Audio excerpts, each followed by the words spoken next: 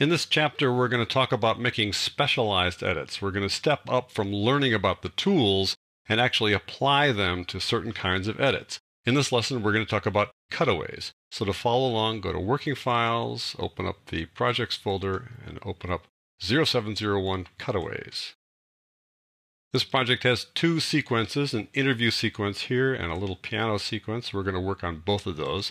So your question might be, what the heck are cutaways?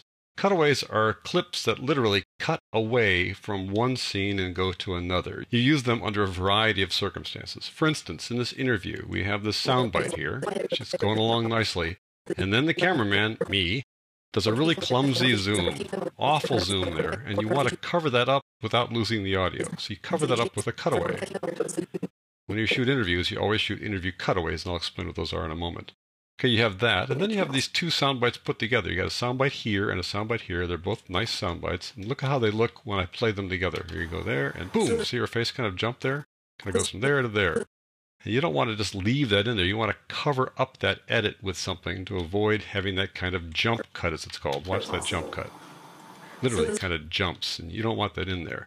So we use cutaways to cover up a jump cut. We use cutaways to cover up like a clumsy zoom like that, where we want to keep the audio. Those are a couple of reasons to use cutaways. You also use cutaways if you want to go from one scene to the next, and both shots are very similar. So you want to make sure your audience knows, look, we've gone someplace different. So you put a really obviously different shot, like a tight shot, between two wide shots. That's another use of cutaways, which we're not going to use in this particular lesson, but I just want to alert you to that. And then finally, we have this piano sequence over here, and we've got the pianist playing here, and we shot her several times and tried to line up the notes such that her hands were in the right place, but sometimes the metronome in her head wasn't perfect, and who has a perfect metronome in their head? And so the timing of her fingers were just a little bit off on that little shot right there. So we need to cover that up with something, and I shot a cutaway for this just to show you how that works. So we've got these three instances that we're going to work on here in this lesson. So let's go back to the interview sequence. I want to cover up this crummy looking zoom. Let's watch that awful zoom. So that you can chase them around the court and keep them on their toes. So whoa, okay, well that's not good. We want to cover that up and then come back to the shot. So we want to lose this zoom. So we want the cutaway to start right about there. We want the end right about there, and then come back to the shot. So that's our first order of business, is to cover that up. They put the current time indicator to the beginning of that clumsy zoom right there, which is about, as you can see, 2004. And now we need to find something to cover that up. So I go back to the project panel. I want to switch over to the icon view and look at the interview shot. So I go to icon view. I want to open up this bin so I can see it inside the project panel. So I control double click on it rather than double click. Double click would open it up in a separate panel. I want to open it up here in this panel. So I control double click on it to open it up here. There we go. So here we got the wide shot, which is actually kind of a good way to start an interview. Lots of times you want to sort of set up an interview with a wide shot like that. In this particular case, she actually has kind of a nice sound bite. But normally you would have a narrator talking here. She's talking about tennis here. Moving to get to the ball. But nevertheless, we're not worried about the soundbite here. We're just worried about this zoom here. So let's scroll down here and see what we got. Okay, another interview shot. Aha, but here come the cutaways. You got a hand shot, which could be used as a cutaway. A nice tight hand shot. Yet another hand shot. Here we've got a reverse cutaway of the interviewer listening to the interviewee. Always a good thing for a cutaway. And a tight shot of the interviewer listening to the interviewee. All those guys can be used as cutaways. So I want to use this shot here as our cutaway for the zoom. So let's go over here. The zoom starts right about there. Okay, remember around 20 something. I'm going to open up this in the source monitor by double clicking it. Get a better look at it and get some in and out points here. What I need to do is I'm going to go from 2007 to right about there. So I need basically a 2 second and a few frames, like 2 second and 10 frame segment to cover that up. So I need to go over here and I need to look at the beginning of the shot here. I'm looking at her hands there. So I need her hands to be separated over here so the beginnings of the shots match. So there her hands are separated. So I'm going to put an in point there by clicking on this mark in. So now we're ready to put it down there. I'm not worried about the length here yet. I'm just going to drag it down here, then tighten up the length when I get it down here to the timeline or to the sequence. Now the issue is, if I drag this down to this track, we're going to do an overwrite. I'll show you. We just drag it down there and we just covered up everything and lost the interview, and now we've got a mess. So we're not going to do that. I'm going to go Control Command Z to undo that. What I want to do is I want to cover up this section without getting rid of the audio and without actually destroying this stuff down here. I can always get back to it later. And what we're going to do is we're going to put this video on this second track above this clip, which covers it up down there. This isn't truly compositing. Compositing is layering clips so you can see parts of each clip. Here we're not going to see parts of both clips, so we're going to see the clip on video 2 and not see the clip on video 1. I also don't want to put the audio down here, so I have 2 tracks of audio. I want only 1 track of audio. I can drag this whole thing down to track 2 like that, and then the audio associated with this goes down to audio 2, which is what it's supposed to do. The trouble is now I've got 2 tracks of audio. Don't want to do that, so I'm going to go Controller Command Z, don't do that. So what I want to do is bring just video down to this track. The way I do that is I grab this little icon here. This drags video only. This drags audio only. This drags video only. A really clever little feature. So I just drag this. I bring only video, and I bring it to track 2, not down here to track 1, but here to track 2, where I'm just going to cover up what's below it without actually overwriting it. And I want that to go just to the point where the zoom ends. And the zoom ended right around 22 something. So I'm going to go around 22 something like that. You can see the 23 seconds there now. I'm just going to roll this guy back. I'm going to trim this guy back. And now we've covered up that ugly zoom. Let's see how that works. Where the player is not, so that you can chase them around the court and keep them on their toes so that you can make a winning. So there you go. We covered up that zoom, and we had their hands kind of more or less the same. Our hands are separated. Our hands are separated there, so it works.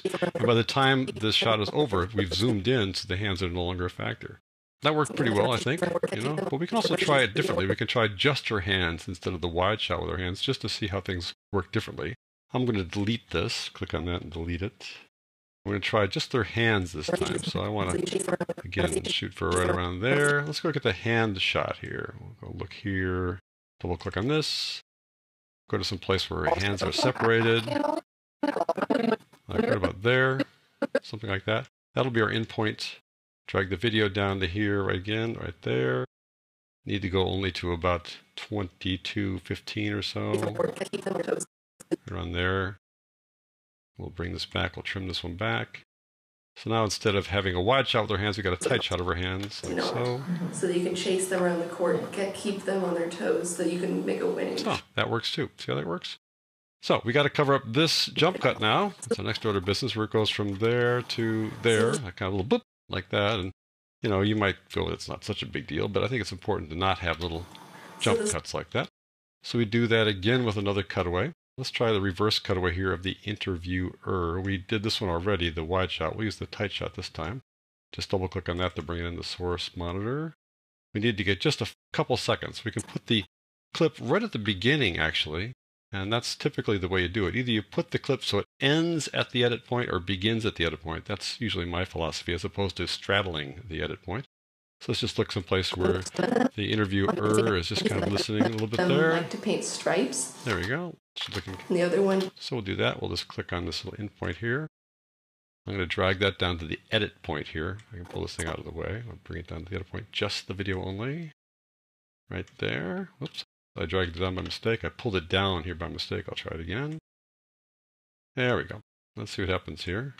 Possible. So the serve really starts with the toss. Okay, now she kind of gave an expression there that we might not want there to have look like she's responding. So I'm going to trim that away a little bit to where she's done with that expression. Slide it over now. Try that again. Let's see how it works.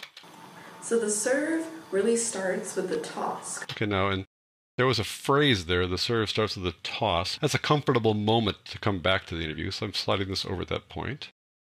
Now we've covered up that jump cut because the last frame here was the last frame of the clip, and the first frame of the next clip, the jump cut, you can't see because this is covering that up. So let's see how that looks then. Possible. So the serve really starts with the toss, because my tossing... There you go. So we've got those two guys covered up. We covered up the funny zoom, and we covered up the jump cut there, using just the video, not the audio portions of those two clips. So when you shoot interviews, keep in mind that you do want to get cutaways. You want to get cutaways of people's hands and also reverse cutaways of the interviewer, like so. There we go. Let's go on to the next little clip, this piano sequence. Now, this piano sequence sounds like this.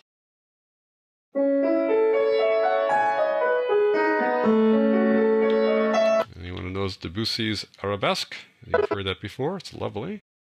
And what I've done is I shot this wide like this, and I got the audio from that, which runs down here. Just that one clip's audio runs here. And then I brought in this basically cutaway, in fact, this shot, the tight shot of the young lady playing the piano. And I covered up what was there before, or replaced what was there before. And then I got a tight shot of her hands here, and had that line up with the music like this.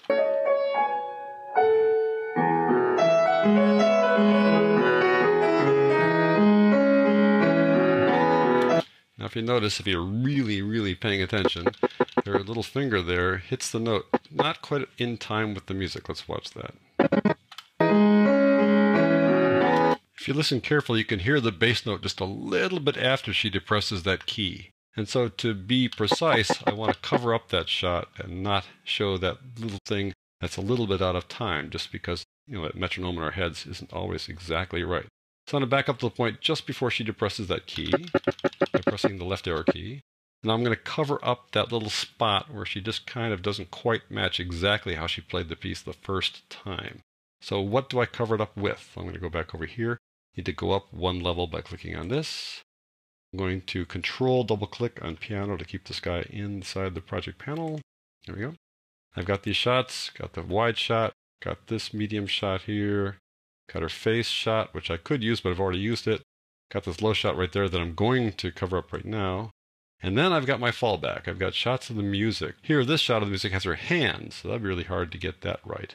If you hear the shot of the music, it's just a static shot. This is my fallback. Whenever I shoot something like music like this, where I might have the timing off, I always try to get a cutaway of the music itself to use in moments like this.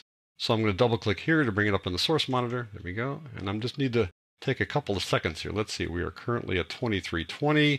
I want to go to the end of this clip, so I press the down arrow key, 2320, and we're going to go to 2923. So 6 seconds worth of shot there. That's a pretty long shot, but we can do it. Let me go over here and make sure we've got 6 seconds worth of this thing. So I click on that. We got plenty of time, 10 seconds. So I'm going to drag just the video only over here. Let me go back to this point where she just is going to touch that bass key. So right there, back up a few frames with my left arrow key. There we go. Now I'm going to cover that up. So I'm going to take video only from here, drag it down here, right there. And now I just need to move it over to the edit point, because I know that we're going back to this wide shot, which is actually the original shot. So we know that's going to be right on time, because that shot and that shot are the exact same thing. They're both the original piano 1 shot. So I'm going to drag this fellow over to the left here, like so. And now we've covered up that small, minuscule mistiming, and we'll see how this works here. There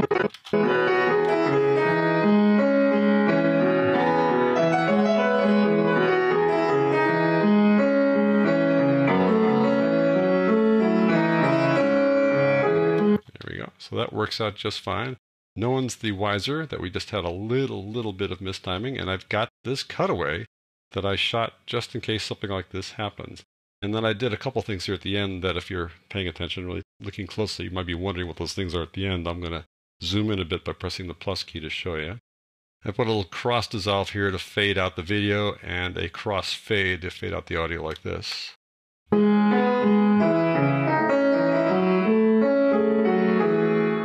Like that, just to kind of ease out, because when I shot this, I didn't have her play the entire piece, just that little segment there so that I could use it as an example for cutaways, plus some other things that I'm going to talk about down the road. So that, folks, is how you use cutaways. You use cutaways to deal with little problem areas for your editing. When shots are too similar, you've got some kind of awkward camera move, or you've got two sound bites put together where there's going to be an obvious little jump cut from one bite to the next.